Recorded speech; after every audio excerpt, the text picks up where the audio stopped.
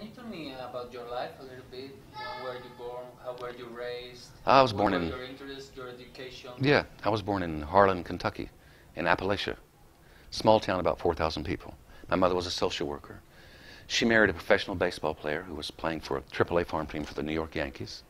So he quit that, became a car salesman. They got divorced after 3 years. He left for North Carolina with another woman, had another family. We saw him maybe 3 times in our life. So she raised us along with my grandmother. And a black maid that we had would come to do the washing and stuff in the day because my mother worked. My grandmother worked then too. And I went to the University of Kentucky. My field was, I turned professional actor since I was 15 years old, the youngest actor ever hired at the Barter Theater, State Theater of Virginia.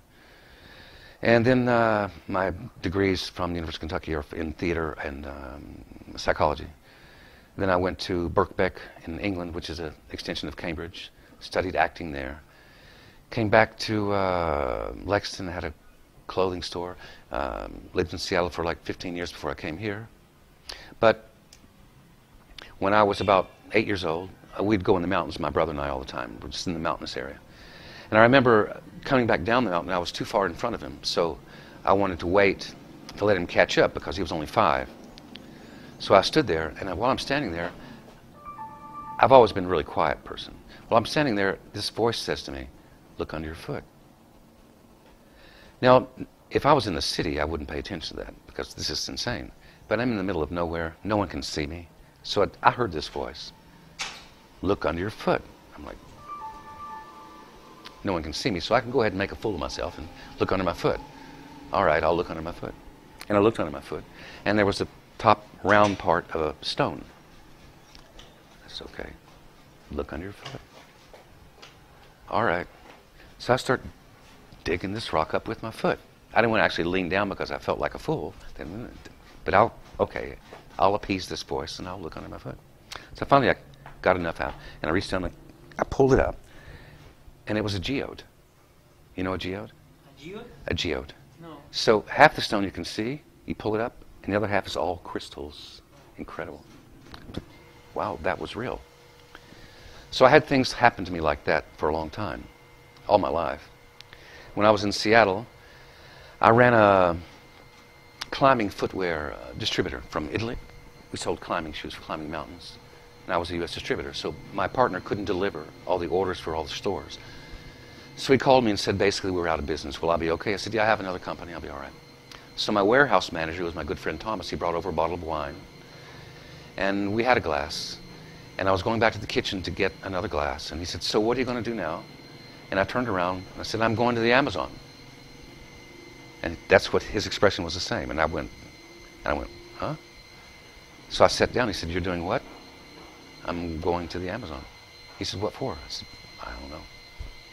I was a photographer too. And on the way to the airport in Seattle, I'm flying to Arizona. I had the driver stop at a magazine store to get something to read on the plane.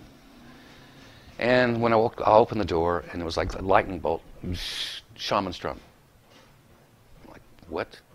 Shaman's drum. Now, normally, I would buy like Time magazine or Golf Digest, something.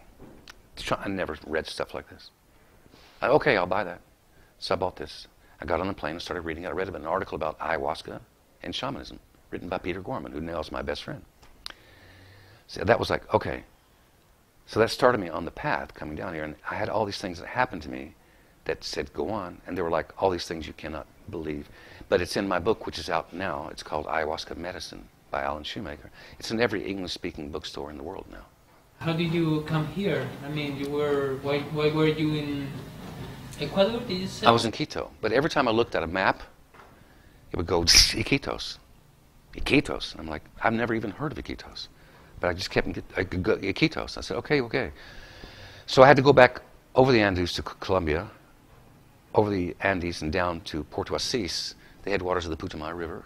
It took 2 weeks to find a dugout canoe. It was 15 meters long, and I got a 40 horsepower motor and rebar to make a top, and 4 55-gallon drums of gasoline and food, and took off. And that canoe was really fast with the 40 horsepower. It was like a cigarette boat.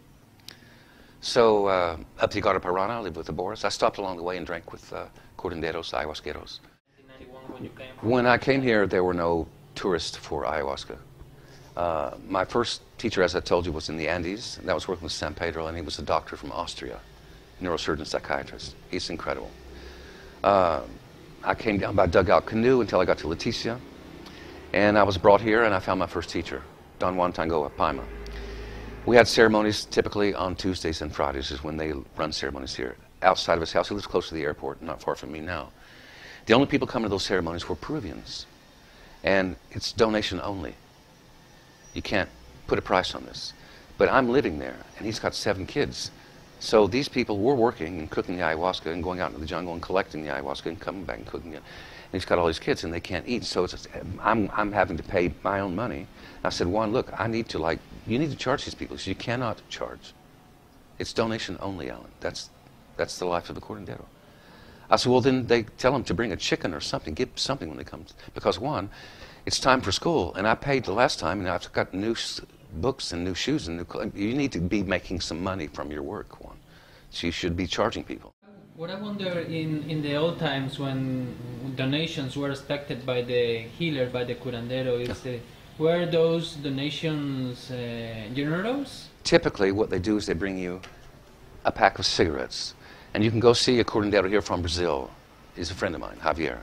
And when I go see him, Alan, would you like something? He pulls up a big plastic trash bag. Alan, you want a pack of cigarettes? And the cigarettes are always Caribe because those are the ones that are smuggled in from Brazil, and they cost like 4 soles a pack. So they buy the cheapest pack of cigarettes there is so they can say they gave a gift to the curandero, because if you don't give something, it's difficult to receive. So typically they give you this. But then from time to time you get people that have some money and someone needs special healing. Like their mother is sick or something, and they do ceremonies for their mother, and the mother's not even present, and the mother gets well. And the people are like, wow, that's really amazing, because we've seen all these doctors, but I saw this ayahuasquero, he did a ceremony for my mother, and she's well. And I happen to have like 2,000 soles, because I was going to save it for the doctor, but she's healthy now, so they give it to the curandero. So yeah, there's people that will give you money. There's also people that just don't have the money. 60 to 65% of the people here are out of work. And that's official work. Now, that doesn't mean they don't have a machete and they're going out and cut someone's front lawn and pick up 5 soles. But as far as like an official job working in a store, no. The first time I ran a ceremony out of the States was in Sebastopol. I was invited by a woman I met up in Tamsiaco. I get there and there's like 12 people, and because I was working with donation only too. But here, I mean, I've flown up and I've got to eat and I've got to rent a car. So I'll do a donation box. And guess what? If you give the people the opportunity not to pay you, they won't. And the other thing that happens is that if you put too low of a price on it, they don't respect what you're doing. So you have to find that place where it's enough money where they're going to feel like, yes, okay, I'm paying for something, I want to get this experience. And not like way too much, like $200, $300, which people all do also in New York and in California. So it's got to be some sort of like balance there. What do you think about all this brujeria? No, I don't believe in that. Keep talking about it. No. What do you think about this brujeria? It's a way to frighten people so that you will do what they tell you to do. So if they get you so frightened and scared about brujos and brujeria that you only will listen to them, you will only trust in them. But you also find other lodges that have been built here by gringos, and they use the brujeria thing to frighten all their passengers that come here. So they will take like 30, 40 people every 3 weeks. And they say, look, when you come back, I can only guarantee that this place is safe because there's a lot of brujeria out there, and you can wind up in another place that's got brujos, and you can have virotes shot into your body. You could have, you could be attacked psychically. You could be raped physically. All kinds of things could happen. But this place, is safe, so only come back here. And that's a way of them keeping up with their clientele. So another thing they have a tendency to do is to say, oh, I saw you in ceremony last night, and I heard you sing. You have a gift.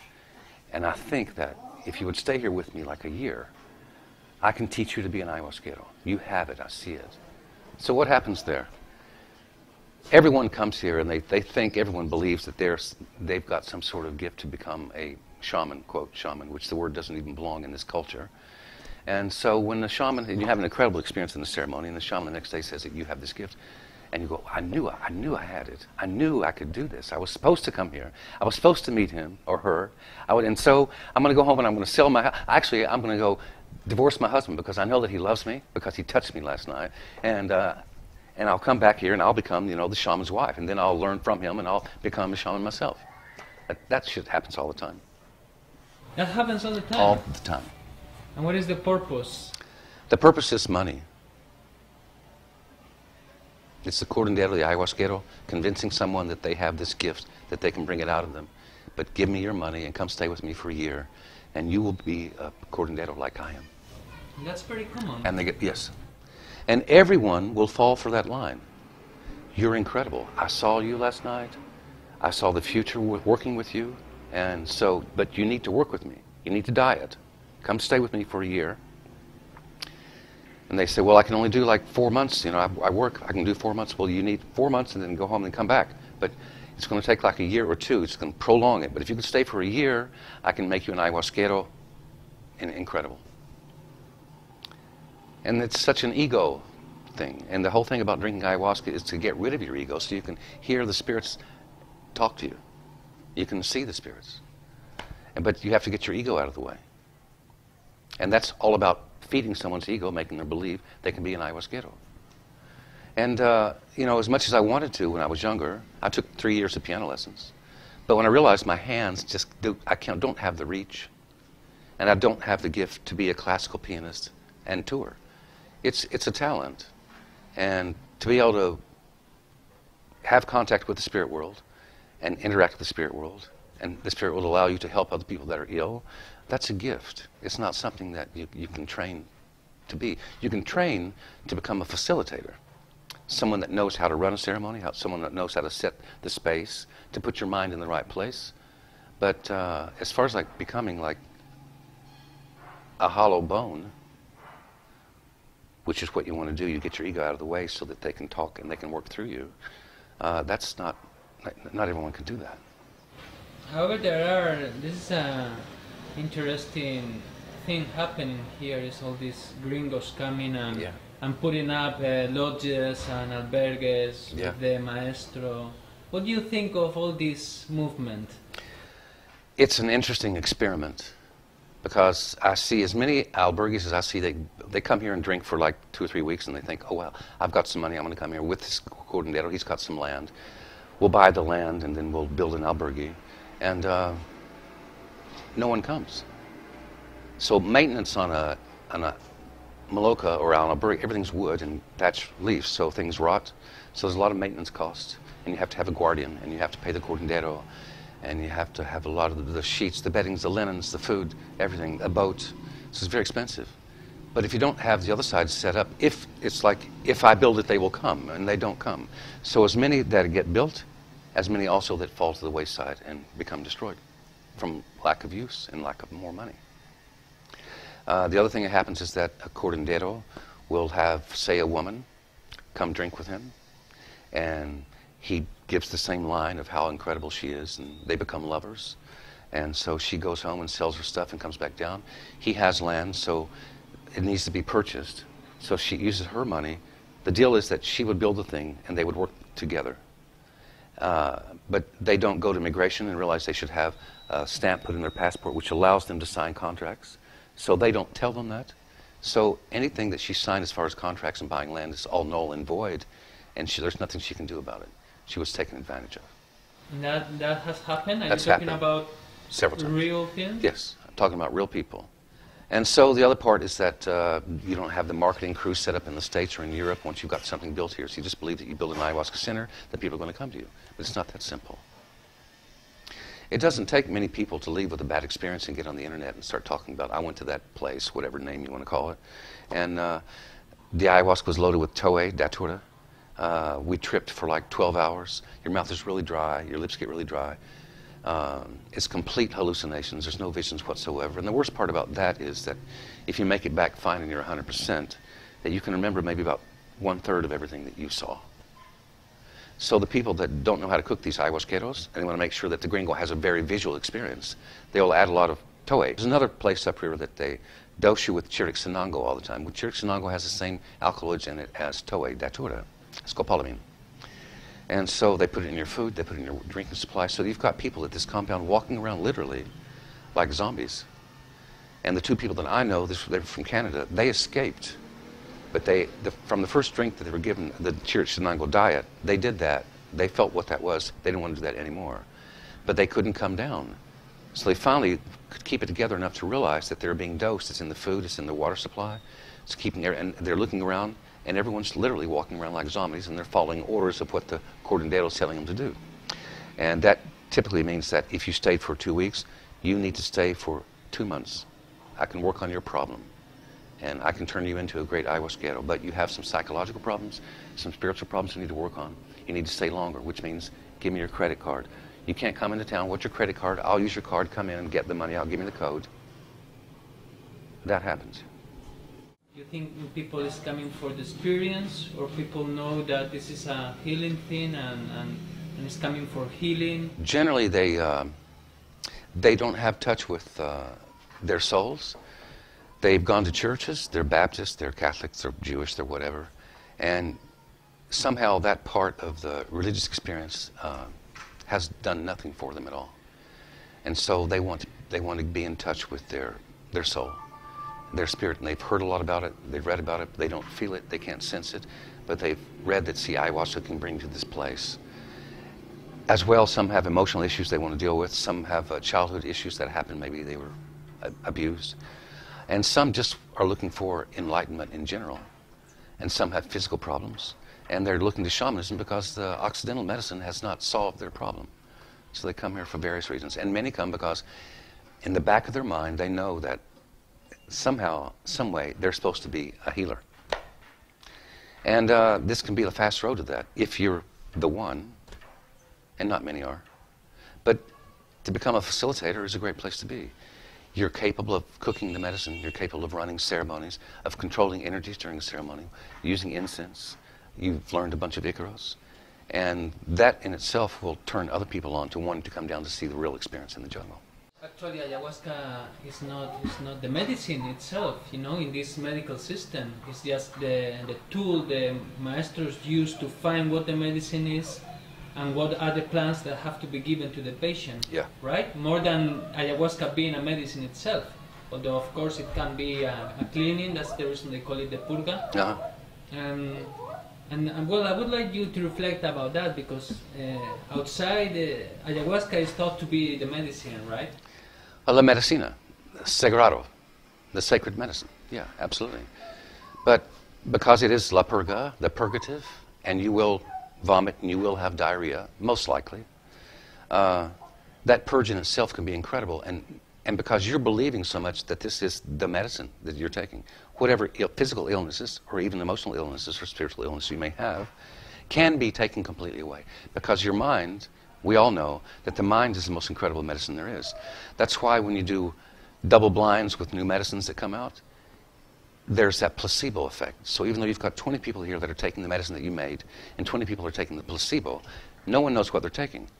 But the person taking the placebo really believes they're taking the medicine, and they get healed. So that really screws up the results and the data about what is this medicine really doing. Well, see, ayahuasca is doing the same thing. And a lot of stuff about shamanism, too, is that's why when you want to see a healer, a shaman, a curandero, ayahuasquero, you want to find someone, man or woman, that's very charismatic and very sensitive, because that will make the medicine stronger and you believe it much more. So if he's looking at healing you of a physical illness or whatever, he sees you during ceremony and you're having visions of queens and kings and spirits and Jesus and whatever you're having. And so the next day he says to you that, I brought this plant from the jungle. I saw last night what will heal you. And he could give you leaves from, say, the papaya tree. It wouldn't matter. Or some strange plant you've never even seen. But he's so convincing and so charismatic and so reassuring that this is the plant you need to take. You boil this up as a tea 3 times a day and take it half an hour before meals. And don't eat any sugar, no gaseosa. And do this every day for like 4 weeks, and your illness will go away. And you are so believing that actually, see, the placebo effect comes into play there. So you think the placebo effect takes place in this kind of Absolutely, healing? Absolutely. And it's essential. It's a huge percentage part of shamanism, is placebo. The belief of the patient that the shaman will heal? Absolutely, yeah. So the more charismatic the man is, the better or the woman, and the more beautiful the Iquitos, whether they're sung or played on a harmonica or whistled or whatever. And your mindset and the setting of where you are, how you clean the space with Palo Santo, which is an incense made from holy wood, Palo Santo. It smells incredible. And your whole treatment. So it's the whole package. And the better the person can handle that, the more likely you are to receive the kind of healing that you want. Because if it's not really coming from the plant that he gave you, it's coming from your own mind. The plants that the shaman will give to the patient, do they have therapeutic properties? Absolutely. Yes, of course. Oh, yeah. For instance, cat's claw, uña de gato, it's incredible anti-inflammatory. It raises your immune system. It's anti-tumor, anti-cancer. My mother had hepatocellular cancer and had 2 months to live. And I did a ceremony with Juan, my old teacher. I'd finished working with him. And I had Peter Gorman with me. We were trying to see what caused this cancer. And after the ceremony, I said, okay, I see it. My mother, she's taking pills to lower her cholesterol, and that works in the liver, and she's got liver cancer, deadly liver cancer. So we drank again like 2 nights later, and I'm looking to see, okay, what medicine? So you get yourself out of the way so you can be fed information. And so we walked out of there, and I said, Peter, did you get some? He said, yeah, I got uña de gatos. Yeah, I got uña de gato and hirgon sacha. So I flew home about 3 days later with these dried plants, walked into my mother's house and said, Mother, I hadn't seen her in 7 years. You're taking a pill to lower your cholesterol? She said, well, I was. The doctor said not to take it anymore. I said, yes, because that's what caused your cancer. Okay, so you got to drink this tea. So I showed her how to make the tea, and I stayed there a week, and I left, and I had to go to Flagstaff, and I was touring, doing ceremonies. I get back to Flagstaff about a month later, and there's a voicemail on the machine that says, Alan, please call me. She had 2 months to live. I'm like, oh, no. So I called her, and she said, look, Alan, I went in to see the doctors, and they opened me up, and they were going to remove as much of my liver as they could because it will grow back. But the cancer had reduced down to the size of a thumbnail, so they clipped that off and threw it out. Yeah. I was doing ceremonies in London, and I got a call from these older women. They were like 65 to 70 years old, like 10 of them. They wanted me to come down south and do a ceremony for them, and they've never had ayahuasca before. They had heard about me from an article I wrote in Shamanstrom, and they had traced where I was, and they found me in London, and they called me. So I take the train down there, get to their house, and when I always go where I'm doing ceremonies, I always take the plants with me, and I teach people how to cook. And by doing that, I say, you can do this. You can buy these plants legally. Now I'll show you how to cook. So you can have your own ceremonies. You can be facilitators.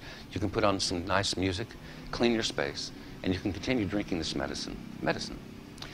So during the ceremony, I go around to each woman. They're sitting around the walls, on the floor, the rugs. And I said, are you on any kind of contraindicated medicines? Are you taking anything? No. You? No. You, I'm taking this. That's okay. Are you taking it? No. But the last woman was leaning up on the front door, or back. And I stopped, and as I stopped, it was like I was being fed. I said, okay, is there something you're not telling me? I didn't say the same line, because there's something you're not telling me? She said, well, yeah,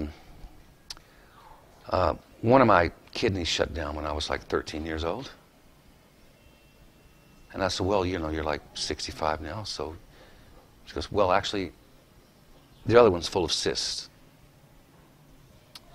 And see, I have this medicine in my hand. Am I going to give this to her or not? She wait to be fed. Okay, yeah, you drink this. So we had a good ceremony. The next day I left. I went to Solothurn. I went to Germany. I was doing ceremonies. About a month later, I get back to London. And I'm flying back to Lima the next day. And this woman calls the place I'm staying. And the woman says, Alan, you have a phone call. And the woman that had the problems with the kidneys, Alan, I wanted to talk to you before you left. I went to see my doctor. I'm like, oh, okay. He said, look, the kidney that shut down when I was 12 or 13, it starts working again. And the cysts are gone from the other one. So that's an instance where ayahuasca actually is the medicine. Yeah. So it does a lot of things. It's magic. But also once you know about the spirit world, it's way, way, way beyond religion, because what you learn from religion is that read this book and have faith that what we're telling you is true. Faith drives people bonkers. Just give me your 10% of your money, and have faith that what I'm telling you about God and Jesus and whatever it is you want to believe in is true. But when you start working with plants like ayahuasca and the other sacred power plants, and you actually see the spirit world, and they come and talk to you, and you can interact, and you do what they tell you to do, and it has the reaction that someone gets healed, then you know that this other reality is even more real than we are here in this body. Because we are souls after all, and we're here only on a short holiday to be able to use this physical form, to be able to eat food, interact with people, have sex. It's a vacation. Did you finally become a curandero? Well, my first experience was with drinking to see what was wrong with my mother, and then flying up with the medicine, and then seeing that it worked. So what I was told, what I was given through ceremony, that she should take Unigato and cat's claw and Hergon Sacha was real. And then from there, you get people coming to you and with odd things. And I've worked with like 200 people here with diabetes type 2. There's 5 plants that we give them. I tell them to stop taking their meds, take these plants, make a tea 3 times a day. The diet's no carbs and no sugar in any form. No light gaseosis. There's no such thing because your body believes that saccharin is sugar, so it responds to it that way too. So, and in 24 hours, your blood sugar is normal. And it's an 8-week program. You're going to lose weight. You're not going to get up and pee like 6 times a night. That's why diabetics are so tired every morning. They can't sleep. The wounds on your feet are going to heal up. The erectile dysfunction comes back. So I did that for years. And then you get people, I've got several people off their meds for bipolar. They were taking SSRIs, serotonin reuptake inhibitors. And this is all over the internet. And this is not really shamanism, just having the knowledge about the plants. And I say, look, have you ever heard of maca? It's from the Andes. And maca, will, if you stop taking your stuff and start taking the maca, in about a week to 10 days, you'll start feeling the effect. The effect is that you're going to feel really good. You won't need your bipolars anymore. You're not bipolar. They've told you this stuff. That's dangerous medicines. And so with the 3 people in the last year that got them off, they all wrote me back and said, yeah, it's incredible. I love it. I feel great. I've got more energy, vitality. And I said also, yeah, the secondary effect is that it increases your sexual libido. So I hope you have someone that you can, like, you know, make love with, because that's a good thing for adults like my age, like 60 years old, to do as well, because we lose a lot of that testosterone that we had when we were like 17 to 25. Do you think ayahuasca is aphrodisiac? Yeah, I think it, yeah. And I think the whole thing about no salt, no sugar, no oil, and no sex was made up. That's absurd diet. Do you think that La Madre Ayahuasca would be upset with you making love, not having sex, but making love with someone you're in love with while you're under her influence? No. Love is the place you want to come to. That's where all the healing comes in. So if you get to that place of complete awakening about everything, that's the space of complete love. That's healing. And the way they typically drink here is the traditional way is in the back. On every given city block in Iquitos, there's probably 2 ayahuasqueros that live there. And on Tuesdays and Fridays, they hold ceremony in the back of their house on a dirt floor, completely darkness. You can't see your hand in front of your face. And they all have buckets and they throw up there and they drink the stuff and they drink it to keep their body clear. And sometimes people have some visions and stuff. But they drink it primarily to clean their body out. Toxins. They're not, the gringos are drinking it because they want to have a vision. Because they've read articles in Shaman's Drum or Magical Blend or books, whatever, like I've read or Peter Gorman's written or McKinnon's or whoever. And if I've had ayahuasca like 2,000 times, if I wrote about the 1,600 times I drank ayahuasca and I just purged and I saw the little colors, who's going to publish that? So what Timothy White would publish in Shaman's Drum were the most incredible experiences I ever had. And that's what everyone wants. And they come here and they want that vision. And I say, look, if the vision was in that bottle of ayahuasca, I would have it running as an IV 24 hours a day. I can't promise you you're going to get a gift like that. But you will get good ayahuasca, and it's good cleansing for you. But as far as a vision, that's not up to me. When you think people gets disappointed, people coming, tourists coming, because they expect that, as you say, they expect these bright color visions. Yeah. Most of them, you know, don't see anything at all. Yeah. It's dark and it's unpleasant. They are purging all the time. I don't know, you know, everyone would like to see that absolutely you have on yes. your back, yeah, right? yeah, But yeah. they don't. No, unfortunately, yeah. But most of them are like still, you know, I had some incredible meditative communications with my most profound self. I realized some things about myself that I needed to really bring to light. I I recall being abused as a child, and I'd completely forgotten that. It had been shut down, and I was raped by my father many times. That could be a man or woman saying that. And those kinds of things, yeah. So, it brings up a lot of things for them. So it clears out a lot of stuff. So, and sometimes you get really lucky, and you get to interact with the world like this. What is the importance of the vision in the whole, of the medicine? Well, by giving you, it takes the faith away. You don't have to have faith anymore because we're not here for very long. There is another dimension. There's several dimensions. One of the effects of this business around ayahuasca is that it's more difficult every time to find the vine.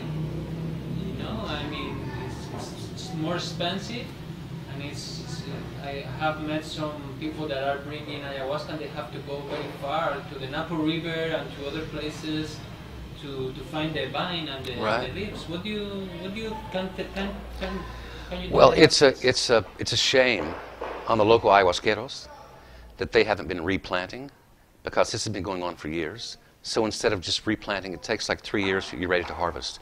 And you stick anything in the ground here, you don't have to have a green thumb. It's going to grow. So they're not replanting. So instead, they're hiring their people, go up. Now they go up to Rio Marañón or Rio Ucayali, like 5 days to get it, to come back down here to bring it to them. Instead of every time they get some stuff in, go out in your own jungle where you are and plant more stuff, because it's going to be ready in 3 or 4 years. If you've got a lot of stuff planted, then I have stuff planted all over my property. I've been doing that for years. I've got Charlie Punga, which is Wambisa, which is Diplopsis cabrena, Chacruna, Ayahuasca, Negro, Rojo, Cielo, Thunder. You don't buy? I buy too when I get a good deal. The last time I bought was 5 rolls. They usually sell it in costals, the big white bags or black bags. How much did you pay for every costal? The costals used to cost 50. Now they're 120 soles. Yeah. But see, I can buy them from Pucallpa in a big roll, which is almost like 2 costals. And they put it on a ship for 50 soles and bring it here to me. Or I can harvest from my own property if I want to. But I prefer not to touch my own stuff and let it get bigger and bigger and bigger and bigger. When I'm able to buy it, I'll buy it and not touch my own stuff. What is the danger, in your opinion, of the ayahuasca medicine system becoming part of the capitalistic system, which wasn't until a few decades ago? It wasn't part of this economic system. Now it is. That's something that's bound to happen. And so there's going to be some ayahuasqueros, curanderos that will go down that path of capitalism. And once they do that really strongly, they're going to lose any kind of power that they ever had, because they're going after the dollar. So eventually people will stop going to them because they don't have anything to give. Now it becomes obvious that they're in this for the money. And I'll have to tell you too that I'm in it for the money too. This is what I do. I'm a professional, and I have 2 children that I raise, and I put them in school, and I have to eat, and they have school books, and so I have to make a living too. So I charge, but my prices are low. It's like the old Siona curandero told me on the Putumayo River after that ceremony. We traded harmonicas. He said, "You know what the legend is?" I had no idea. He said, "Well, it's a 1,000-year legend, Alan. And this is in the middle of nowhere, right? Siona tribe. The legend is that it was 500 years ago that the conquistadors came here and put us all into hiding and killed us and took away our medicines, all kind of stuff. But now it's the second part of the clock, the next 500 years. And the legend is that the new shaman, the new curandero, will be the gringo. Because a gringo will come here with knowledge about Occidental medicine and want to get the knowledge from this medicine here, the traditional medicine, ayahuasca and those things. Because, Alan, my son and his grandson, they don't want to know nothing that I have. They don't want to learn. But the gringos come here and they want to know. They want to know about the healing. And that's unfortunate. But guess what's happened with all the tourism that's come down? Because the gringos are coming in and they're going to every little tributary and they're looking for someone undiscovered. And they go there and they find someone and they treat that father or mother, curandero, with so much respect. And the whole family sees that. And then they come back and they bring 2 or 3 more gringos with them.